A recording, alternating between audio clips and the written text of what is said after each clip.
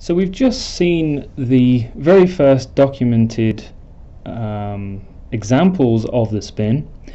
Now we're going to look at the first documented spin flight tests. These were conducted by Lindemann at Farnborough in England in 1918. So a good 7 or 8 years after the first spin was documented.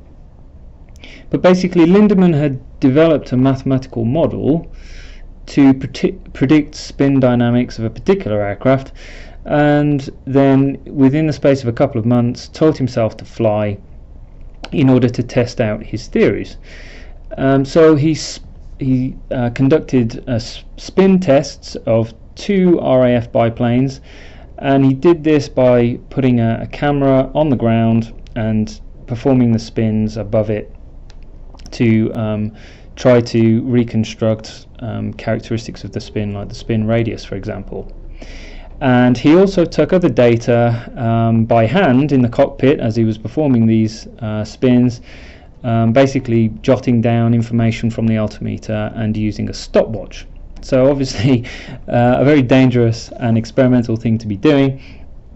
And he was also able to record approximate attitude of the aircraft, giving some indication of the angle of attack by basically monitoring the attitude indicator in the cockpit. And he found that his flight tests agreed pretty well with his mathematical model, and he observed a spin frequency of 1/4 of a hertz. So each spin took 4 seconds, if you want to think of it like that, and these particular aircraft had a spin radius of around about 6 meters. Around about the same time in America, NACA were looking at similar tests with the Curtiss JN4H and found similar results for that aircraft, spin frequency of slightly higher than what Lindemann found, and they were using a newly developed angular velocity sensor, which we're going to talk about shortly. Now, fast forwarding 10 or 11 years to the next significant milestone in spin flight testing, Wright was able to record 30 seconds worth of data for a spin that included 11 different parameters, as you can see on these traces here on the right hand side, for a spin in a Bristol fighter, which you can see is this British biplane here. Now, one thing to point out here is the bottom 3 traces there. You can see the rudder, elevator and the ailerons. You can see obviously the step input made to the rudder to initiate the spin. Obviously the elevator is held fully back throughout the whole spin, and then on the right hand side of those traces there you can see the corrective action made by Wright to the rudder, deflecting it in the opposite direction to oppose the spin, the yawing effect, and also to push the stick forward to change the elevator deflection in order to reduce the angle of attack. Also notice that the ailerons were neutral throughout the whole spin. That's what we call a neutral spin. So that's what the control positions were doing in those particular tests. Looking at the traces above that, you can see time histories for normal acceleration, roll rate, pitch rate, yaw rate, and so on, and also the altitude, which is that that final trace there before the control position traces. And these results show that the roll rate changes quickly in the incipient stage of the spin, and for this particular aircraft anyway, stabilizes almost immediately in the developed stage.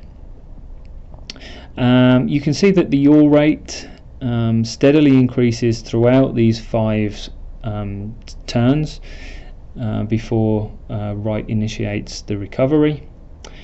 But it's the pitch rate here which is of most interest because it displays this oscillatory behavior. And this was very common of aircraft and spin studies in this particular era. And it shows slight damping, but it doesn't stabilize before the recovery. We still get this oscillatory behavior in pitch rate. Moving on another couple of years and over to the US, NACA were also performing tests, tests developed by Soule and Scudder. They were also able to produce traces of 5 parameters, time histories of 5 parameters for an NY-1 biplane that you can see down here at the bottom of the screen, a US Navy biplane, and they found some very similar results. This particular aircraft, which was similar to the Bristol fighter studied by Wright that we just discussed, had a very similar spin frequency, around about 0.4 Hertz for left-hand spins and slightly higher for right-hand spins.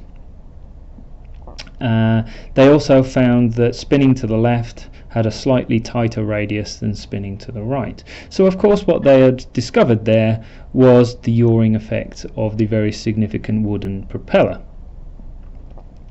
and the moment of inertia there, which contributes to that changing yawing effect. They also did some further tests looking at changing the mass distribution of the aircraft and how that changed characteristics of the spin, basically by moving some buckets of lead shot forwards and backwards within the fuselage. Again, pure experimental style there. And they found that their spin frequencies varied between 0.27 and 0.54 Hertz, and spin radii changed somewhere between 1 and 3 meters.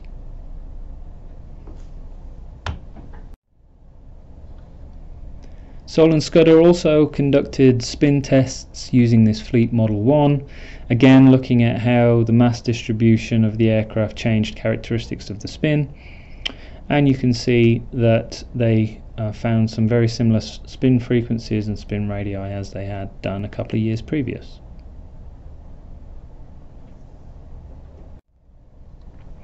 So as I mentioned earlier, all of this spin flight testing was basically being fed back into aircraft design, specifically looking at the design of the tail section of an aircraft.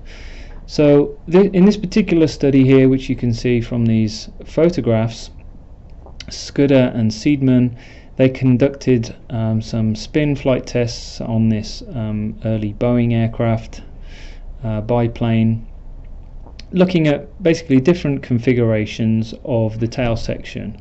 So in these 7 photographs here, you can see various tail designs for this particular aircraft. You can see larger surface area, vertical sections. You can see different positions for the horizontal section of the tail, and so on.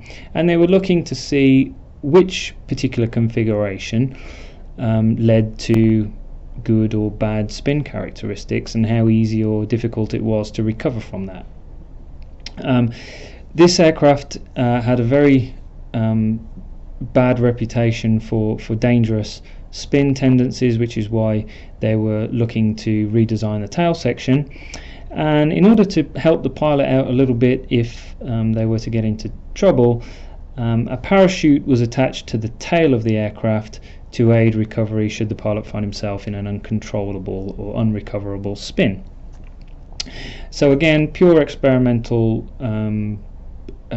fashion here. A lot of these early tests didn't necessarily have health and safety in mind. They were just trying to find the right answers in the quickest possible way, right? So in this particular test, among other conclusions, it was noted that the fin, if the designer increased the area of the fin and raised the horizontal tail surfaces, this had the greatest effect in aiding spin recovery. So for the largest vertical tail section area with the highest, like a T-tail, was the easiest to recover from a spin.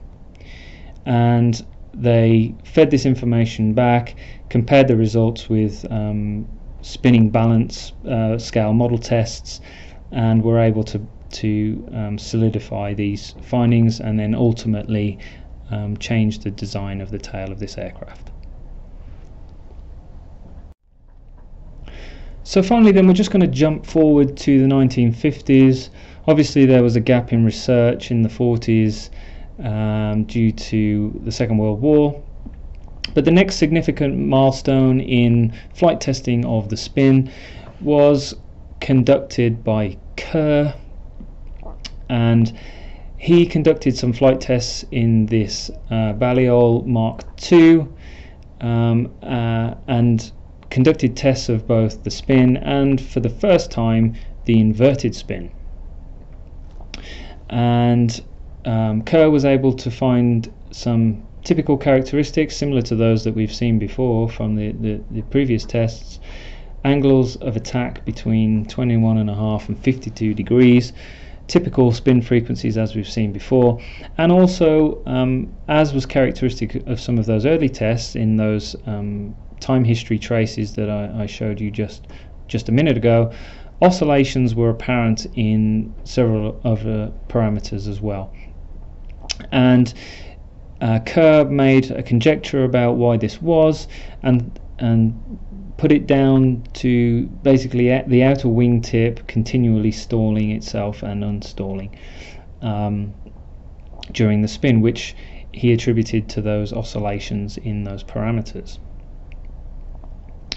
So all of these early results that we've just discussed are characteristic of modern aircraft too, and very similar to results that are found in the present day using modern techniques and modern equipment. So it's a testament to the early pioneers of this particular field that they were able to find very typical and characteristic features of the aircraft spin with what little they had available to them at the time.